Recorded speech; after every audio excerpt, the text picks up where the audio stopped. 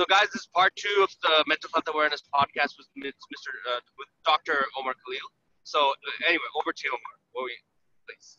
I was just saying, like, we're quite lucky that it's happened in this time and age rather than, a long time ago.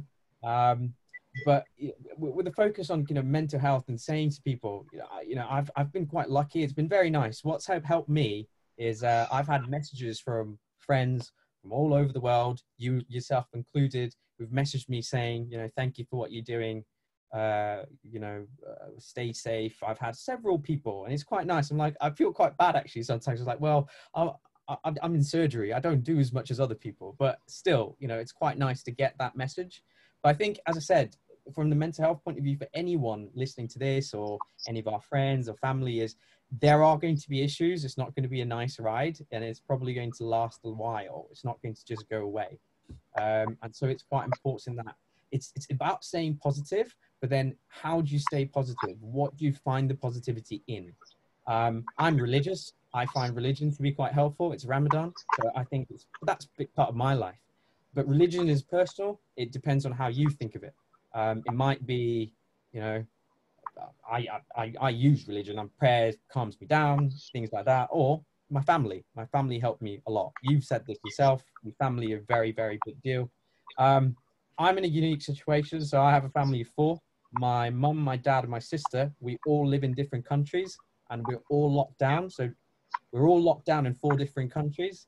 But the positive side is, so we've been social distancing for over a decade. So that's not been a problem. But the positive thing is that since the lockdown or since this pandemic started, we've been talking to each other as a family, every single day. And we have not done that much, like this much, in 10 years. So that's the positive side. We still have arguments within that chat. We still have, half of it's telling my dad off for going to work. Half of it's telling me off to going to work. Why are you doing this? Why are you doing that? So but that's the beauty. That's the beauty, really. But I think, for being positive is also keeping yourself busy and doing something. But I think lots of the stuff that you read or see or hear is of some guys or some woman's done this much work during this pandemic or the lockdown. I've been so productive. I've read these books. I've done it. I think people don't need to put too much pressure on themselves to be productive. If you need a week where you're doing absolutely nothing, don't do anything. I've had a week. I don't know how, I might regret it later, but I did a week of absolutely nothing when I wasn't working. If you put it together, I wasn't doing anything. I was just watching films. I was watching this. I was probably talking to friends. But that's my well-being. That's what keeps me sane. Yeah. So I think that's important as well.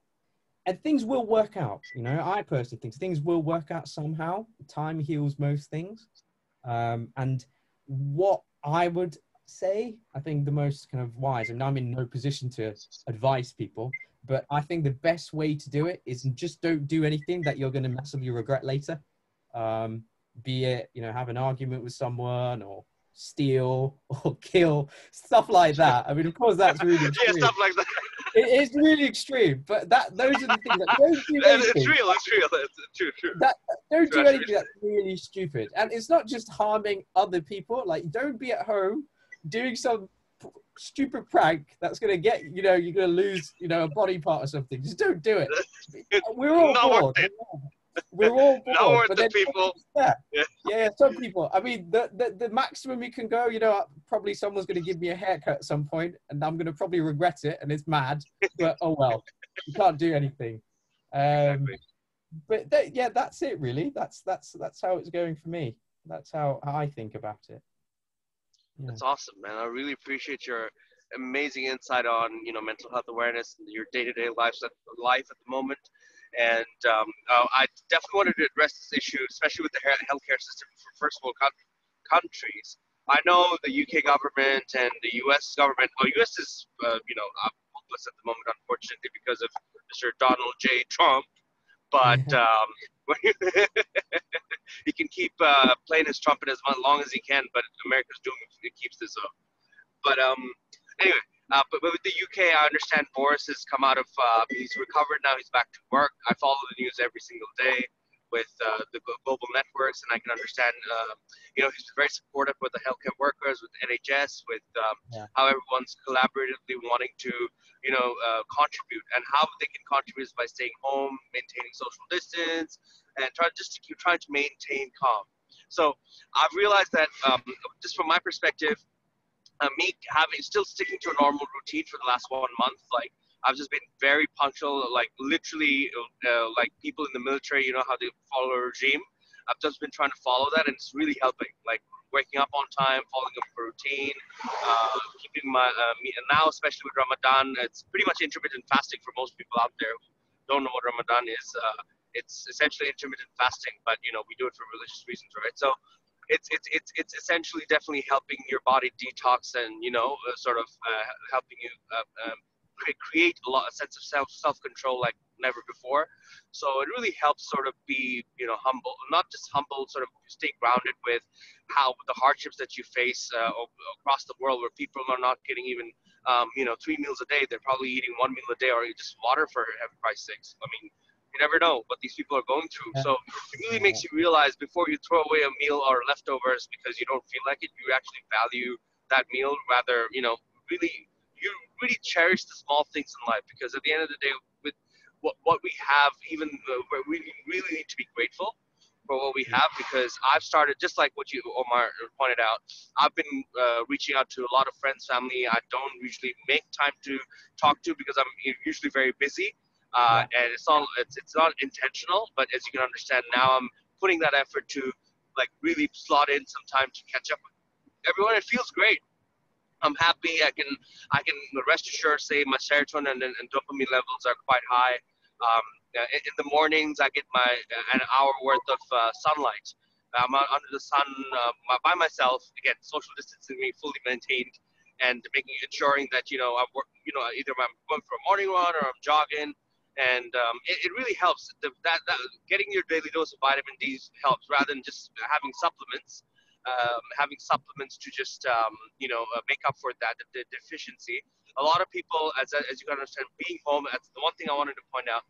Um, they're having vitamin D deficiencies at sky high levels. So we need to really address that. So, coming back to the question I wanted to ask, how can you recommend a routine to people on from a health ground perspective, and what can you propose that governments in regards to revamping the healthcare system? So, actually, two questions.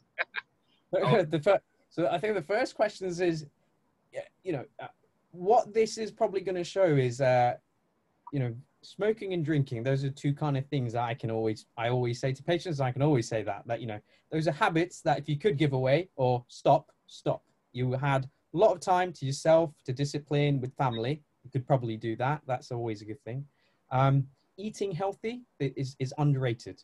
Eating healthy is quite important. So one thing I've done, cooked a lot more than I have cooked for a while during this last month, because I'm at home. I'm not going out or going out to eat with friends.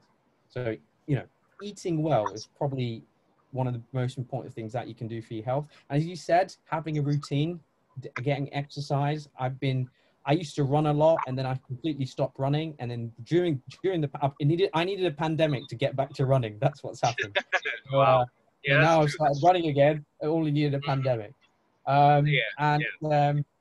but yeah, exercise, not trying to kind of just do what you enjoy and do what you normally do, and not change everything drastically, because it's difficult. It's just going to be too much for you. So I think those are the things. And I think one thing that, if the lockdowns have probably highlighted, is we are still social animals, humans, and not being able to see people, or having the freedom, like, Joe, I'm just going to go out and see a friend, or just message someone, do you want to go for coffee? You can't, not being able to do that does have an effect on you, because you're like, well, yeah, I could go out for a coffee with my friend, but I can't now. So it's quite amazing. So I think those are things for health, really. Just being disciplined, just being what you do, and just making some decisions that, if something you're doing that affects your body or health, have a think about it. It's not easy. When I talk about drinking or smoking, I always say to patients that exactly the same thing is if someone's actually been able to give up smoking, well done to them because it's not easy. But at the same time, if they're thinking about it, just do it. Don't ask five people, how do I do it? Just do it. Five people will give you five different things and you'll get confused and end up doing nothing. So yeah, Exactly. that's about the All talk, health no action, right? thing. Yep, yep, yep, Yeah, yeah. I mean, it's. I don't think it's the. If you go out asking people with the best of intentions, you want to do it because you just want information. But when you get different kinds of information, you can't make a decision at the end. It's like correct. it's like with anything in life. It's anything in life. Like if you have too many options, you're going to be too confused to know what to actually choose because no one's going to tell you what to do. So yeah, that's that. The second question was about what the healthcare systems are going to do. Um, Different. So with medicine, one of the things is it's very population specific. So different countries will do different things that suit them. Um, there are public health is very difficult in that sense that I'll give you a very good example. If you look at countries like Bangladesh, because I can speak about Bangladesh because we're from Bangladesh and we know Yes, how it correct. works at home. Yep, yep, yep, yep. If you say, oh, there aren't many cases, but you don't test enough. So how do you know? They don't test enough. There aren't enough testing to say, oh yeah, we've tested 10,000 people today, 5,000 of them are positive. But in Bangladesh, it'll be like, oh, we've tested 100 and 80 are positive. But that doesn't show how bad the pandemic, the actual problem is in your country. In other Correct. countries, they've tested a lot more. Germany have tested 1 million and they've done really well. So that's how, different countries will do different things. Different countries have responded in different ways. One of the examples is closer to you, New Zealand. Everyone's really been, complimentary about how New Zealand have handled the whole thing. But Yep. you also have to, Amazing. well, you also have to remember that it's a very small country, and whatever they did worked perfectly for them, but it might not Yep. work for a place like the USA because it's a huge Correct. country. So different governments will make different decisions. And I think what the most important thing, I'm quite happy to see, I live in Norwich, which is in kind of the east of England. And here, people have complied really, really well. So even if I went on for a run or a walk, if someone's walking to you, they will move away and go cross the road or go past you. They won't come close to you, which is quite good. I'm pretty sure it's happening in Australia, where if you go to the shops, everyone's got distancing going on, and it's going on everywhere in the world. It looks like a film, but it is true. It is quite amazing. It's true. Um, but governments will do it. The only thing I don't know, because no one's been able to say, is how this will we come out of the lockdown. Everyone will have a set different kind of strategy. Not 100% sure what they'll end up doing. But here it sounds like the deaths are slowly coming down and the cases are Yep. plateauing. They've not gone down or they've not gone away completely. So we'll see. To be honest with you, to that answers that question, we'll have to see what actually happens. We don't really know. No, that's amazing. That's something that we need to all think about and backtrack and really understand how we can go about COVID-19 and come out of it stronger, faster, and with respect to how we make decisions and how we stick to decisions. And I really think we need and I wanted to also bring about an amazing project that a group of engineers are doing in Bangladesh. So Axion engineers are collaborating together to create their own ventilators. So they're creating around 1,000 units. So that's an amazing project I wanted to mention in Bangladesh specifically. So they're looking for funding, they're looking for donors, and I'm a firm believer of the project. At the end of the day, we need ventilators. Now, Bangladesh, I understand, with all due respect, at the end of the day, if the statistics are being manipulated to look good in front of the world, I understand why they're doing it. But now it's more than politics, more than anything else. It's about humanity. So we need to really step the game up and come unite as a youth and I'll be providing the link for Spondon ventilators, which is being created as we speak. But they're looking for people. They're looking for people who can actually make this happen. at the end of the day, however we can contribute in any manner possible, whether it's through podcasts, whether it's through, coming up with innovative solutions to really, help out the doctors, help out people in the healthcare system. It's important that we address these issues, or else, who else would?